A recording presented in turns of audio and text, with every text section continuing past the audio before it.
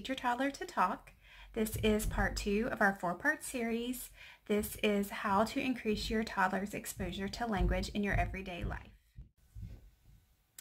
So in part 1, we talked about teaching your child the importance of talking and how powerful it is in getting your needs and your wants met. So if you missed the first part of our series, please go back and watch that video because it is the foundation for all the things that I will be teaching in parts 2 through 4. So let's think about typical language development. And in typical language development, a child will hear a word in their environment and they will hear it used several times. And then as they start to understand how it's used, they will likely start to use the word on their own eventually.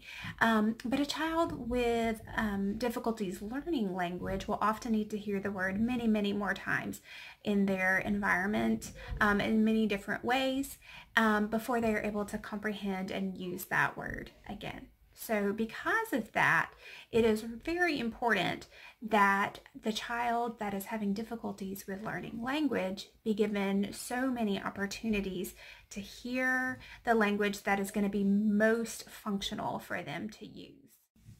So in this video, I'm going to talk about a couple of ways that you can increase your child's opportunity to hear functional language that will help them in their natural environment, something that you can do without any materials at all to help your child hear more repetitions of words that they need for their functional speech and language. The first way that we're going to do this is to simplify your language. And by your language, I mean you as a parent simplify the way that you talk to your child.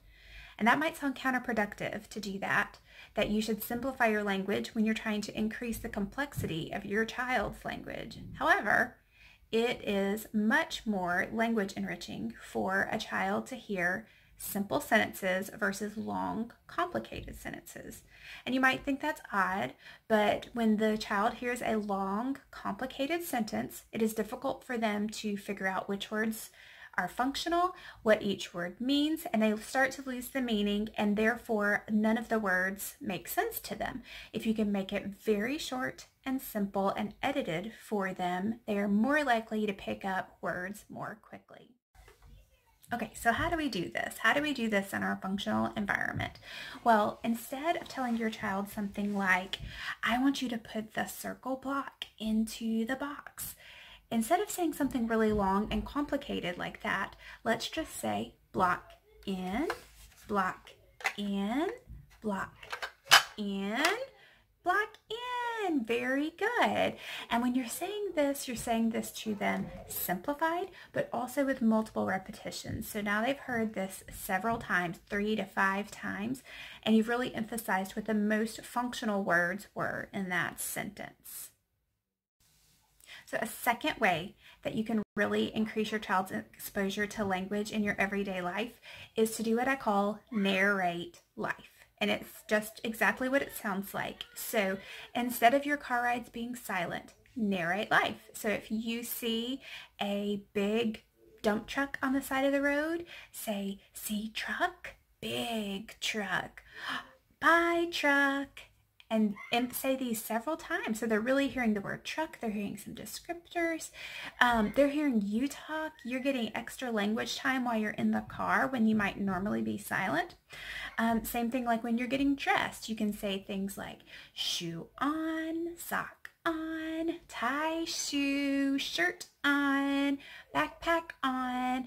All of these clothing names and some prepositions on.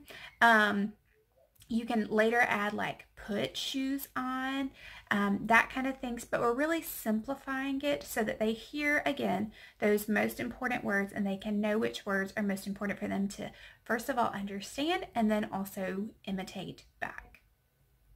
And so at first this may not feel incredibly natural. But over time, as you do it more and more, it will start to feel more and more natural, and you will definitely see the benefits of it in your child's speech and language.